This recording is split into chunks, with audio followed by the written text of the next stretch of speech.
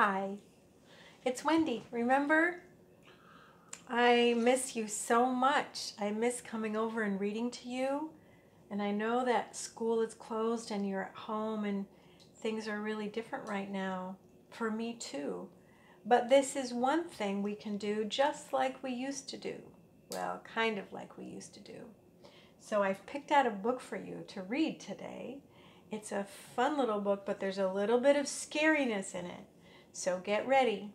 Get somewhere comfortable because we're going to read The Tale of Peter Rabbit, which is by the author Beatrix Potter. The Tale of Peter Rabbit. Once upon a time, there were 4 little rabbits, and their names were Flopsy, Mopsy, Cottontail, and Peter. They lived with their mother in a sandbank underneath the root of a very big fir tree. "Now, my dears," said old Mrs. Rabbit one morning, "you may go into the fields or down the lane, but don't go into Mr. McGregor's garden. Your father had an accident there, and he was put in a pie by Mrs. McGregor. Now run along and don't get into mischief. I am going out," said Mother Rabbit. Then old Mrs. Rabbit took her basket and umbrella, and she went through the wood to the baker's.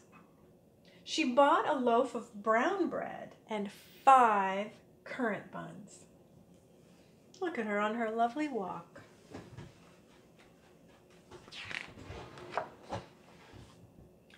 Flopsy, Mopsy, and Cottontail, who were all good little bunnies, they went down the lane to gather blackberries. But Peter, who was very naughty, went straight away to Mr. McGregor's garden, and he squeezed under the gate. First, he ate some lettuces, and next some French beans, and then some radishes. Yum, yum, yum.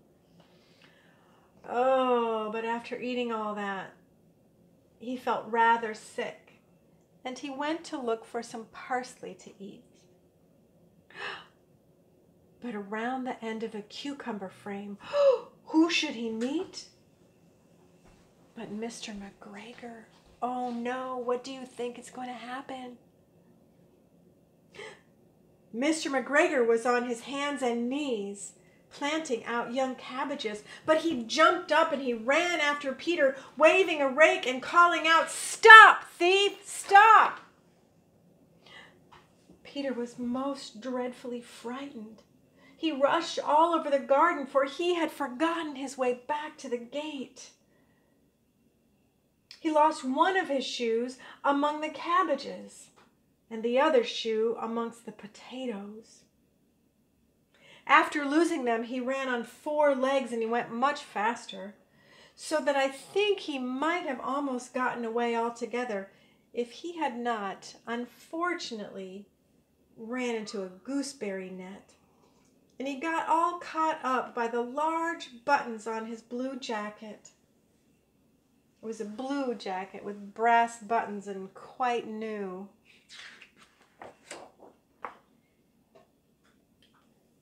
Peter gave himself up for loss and shed big tears.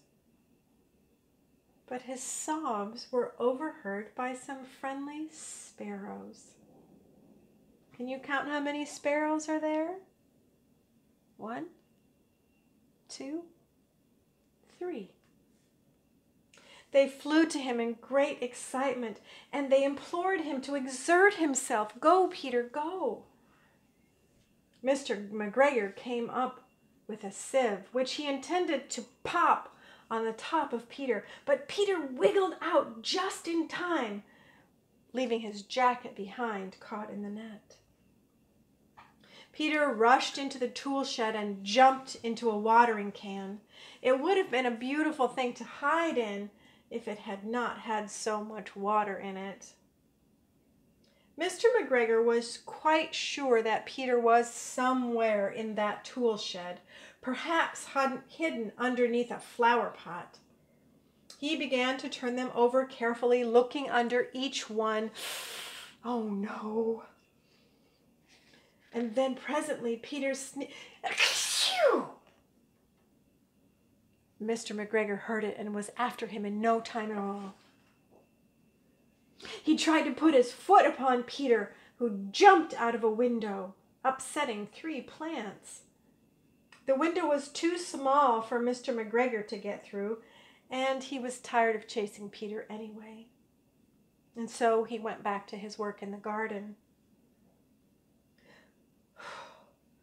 Peter sat down to rest. He was out of breath and trembling with fright, and he did not have the least idea of which way to go. He was also very damp from sitting in that can. After a time he began to wander about, going lippity-lippity, not very fast, and looking all around him. Have you ever felt lost and not know what to do? Peter found a door in a wall, but it was locked, and there was no room for a little rabbit to squeeze underneath. An old mouse was running in and out of over the stone doorstep, carrying peas and beans to her family in the wood. Peter asked her the way to the gate, but she had such a large pea in her mouth that she could not answer. She only shook her head at him, and Peter began to cry.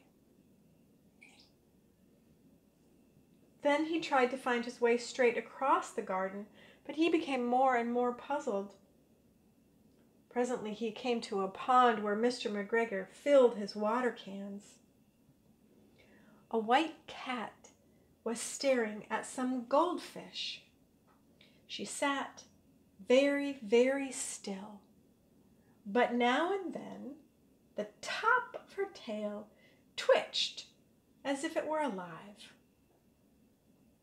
Can you see the top of the cat's tail? Can you see the goldfish? Where are they? Look carefully.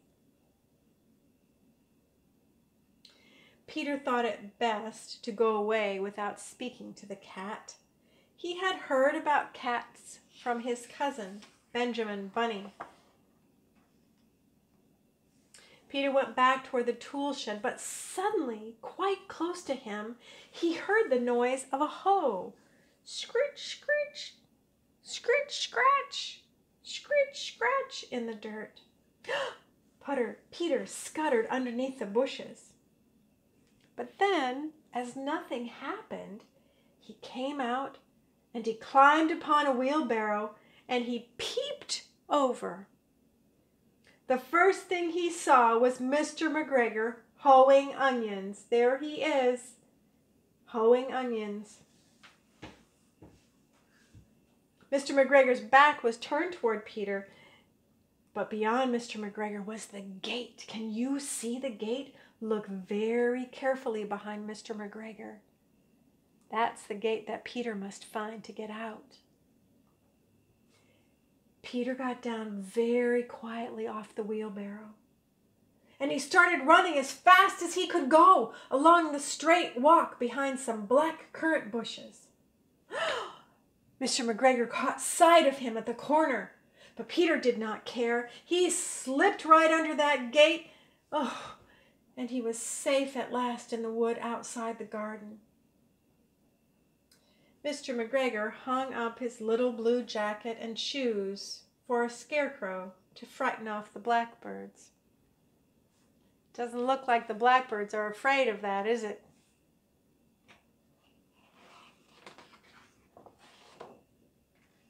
Peter never stopped running or looked behind him until he got home to the big fir tree.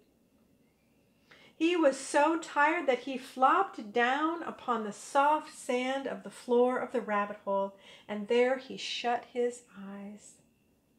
His mother was busy cooking. She wondered what he had done with his clothes. It was the second little jacket and pair of shoes that Peter had lost in 2 weeks.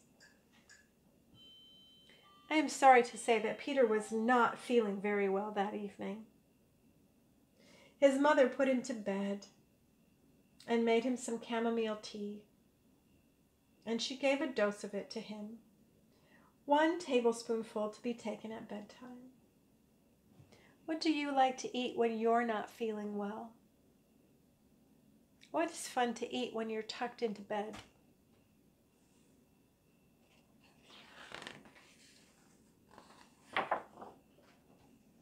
But Flopsy, Mopsy, and Cottontail, they had bread and milk and blackberries for their supper.